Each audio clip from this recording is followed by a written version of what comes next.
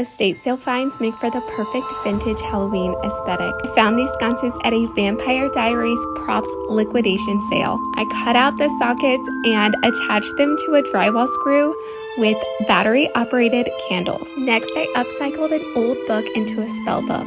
I printed spells and aged the paper with coffee. Bake this at 200 degrees until dry, then glue it into your book.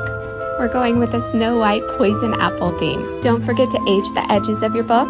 Now we need an evil queen in the mirror. Who remembers overhead projection paper? I taped it up and then camouflaged that with black gauze. I added gold accents to everything. These snakes got wrapped around these sconces. Decanters make the perfect potion bottles. The secret ingredient here is conditioner. This cauldron mister is so cool. I'm linking all of this in my Amazon storefront. I hot glued a red delicious apple onto a candlestick for the final touch. Here it is all together. Let me know what you think.